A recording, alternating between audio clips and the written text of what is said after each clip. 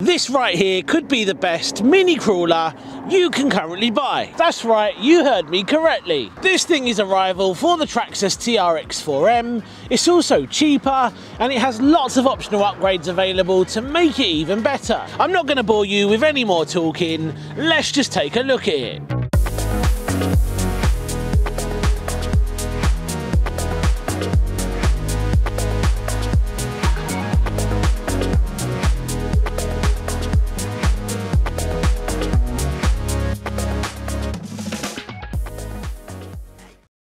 And here it is. Doesn't this thing look fantastic? This is the officially licensed Lc80 by FMS.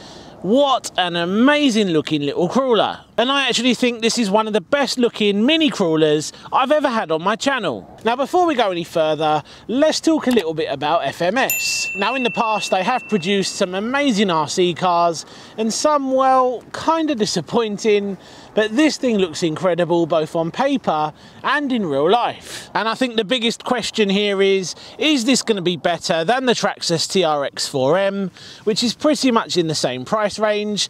And to work this out, we need to skip past the unboxing and we need to get straight to the juicy stuff. Don't worry, I will show you what you get in the box later. Now let's start with the exterior details first then. Now of course this thing does have lots of nice details because FMS wanted to make this as realistic as possible. Of course we've got a front bumper, we have a roof rack and a snorkel, wing mirrors, windscreen wipers. We've also got a full-size spare on the rear. This is one of the most impressive looking bodies we have seen from FMS so far. Now to add to the scale details, this thing also has an extensive LED lighting setup and I'm going to demonstrate that now. So we've got low beam and high beam headlights. Of course we've got turn signals. We have an LED light bar up on top and on the rear we don't get brake lights, but we do get reversing lights, and this is kind of weird because they're red. I've seen this before and it does subtract from the scale detail a little bit. Maybe they do things differently in other countries, but here in the UK reversing lights are known for being white. So let's take a quick look at the chassis features then. Now under the body it does look a lot like the FCX24 platform, but it's obviously a lot larger, and there are some impressive features here which have also been included from the baby brother, including the 2-speed transmission with high and low speed gearing. We also get metal chassis rails and oil filled shocks which feel absolutely incredible, and I think that's probably one of the best upgrades FMS have done for this platform. We also have a large battery tray at the front, and this will mean we have the extra weight of the battery over the front axle. In comparison, the TRX-4M has the battery mounted in the middle. Now this rubber strap does appear kind of weak. So up at the front we have an axle mounted servo with a servo saver. We have pull-to axles all round with metal gears. Of course we have ball bearings throughout. We have a metal 4-link suspension setup. We've also got metal steering links. And finally this thing does use plastic drive shafts. Now of course there's only one way to find out how this little truck performs, but before we do that let's take a quick look at what else we get in the box. So of course we have our transmitter. Now this thing I've seen before. You actually get this with quite a few of the other FMS models. This is a 4-channel transmitter. Channel 4 controls the LED lights, channel 3 controls the 2-speed transmission, and then of course we have our usual adjustments up on top there, like our steering trim, steering dual rate, throttle trim and throttle dual rate. There's also some dip switches there. We don't get a foam grip on the wheel, but I don't care about that because these things are still really nice. And one of my favourite features is the really cool looking carbon fibre effect which is all over this little transmitter.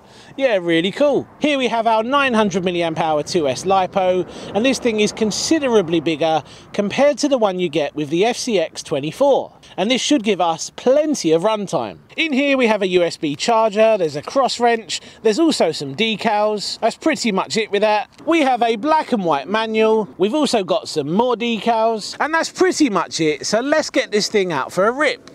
Right, so let's see how this performs then. Now I am in low gear at the moment. Let's see how it handles some of these smaller rocks. Absolutely fine. Now I think we can all agree how realistic this thing looks. I don't know if we need the turn signals, but it's still a nice feature. And I guess you could unplug them if you wanted to. I think the tyres could potentially do with being a little bit more grippy. I had the same issue with the Lima. It just felt like there was zero grip with the tyres. Now just in case you're wondering, that is the top speed when you're in low gear. Let's go up to high gear. So with high speed selected, as you can see, is incredibly quick, and that is going to come in handy when you're on your favourite trail or your favourite crawler course, because you will be able to get from one obstacle to the next in a hurry. And once again, in comparison to the Traxxas TRX-4M, I think this thing could be the clear winner. So let's get back to the running footage then and back on the bumpy stuff. Now so far, I am seriously impressed with this little crawler, and it does feel so much nicer to drive compared to the FMS Lima that I tried recently. But I did say on my video that it did have potential to be a good truck, but it did need some upgrades. But I think at this point, if you're in the market for a new trail truck, this could be the clear winner. And so far, it just feels like it's the better performer.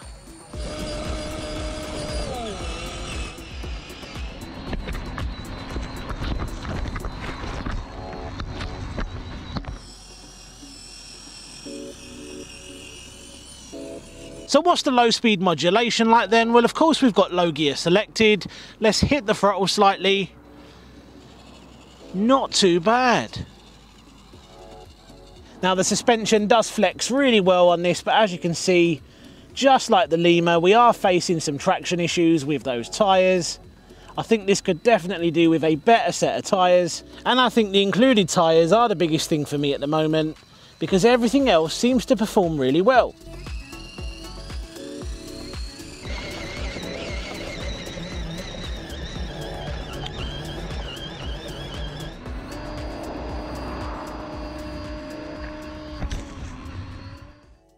So would I suggest buying one of these over the Traxxas TRX-4M? Well, they're both in a similar price range, they both feature pretty good aftermarket support, and of course, they're very similar in size. Now, of course, the Traxxas TRX-4M does have some major differences compared to the Lc80. And one of the biggest ones is the fact that this does have more weight over the front axle, and that is thanks to that large 900 mAh battery. Now that said, one of the biggest advantages to the Traxxas TRX-4M compared to this one is the fact that that is fully waterproof, compared to the electronics on this only being splash proof. Now I know a lot of you won't actually be getting these things wet, but for those of you out there who do enjoy getting your cars wet, I think the Traxxas may be the better option. But I think when it comes to looks, the Lc80 wins. And that is because it does have more metal out the box, and of course that 2-speed transmission which you don't get on the Traxxas. This is a huge step up for the company, and I have absolutely no doubt whatsoever that the FCX18 platform is going to become a successful one. Now don't go anywhere. If you want to see more from my channel, click one of these videos now.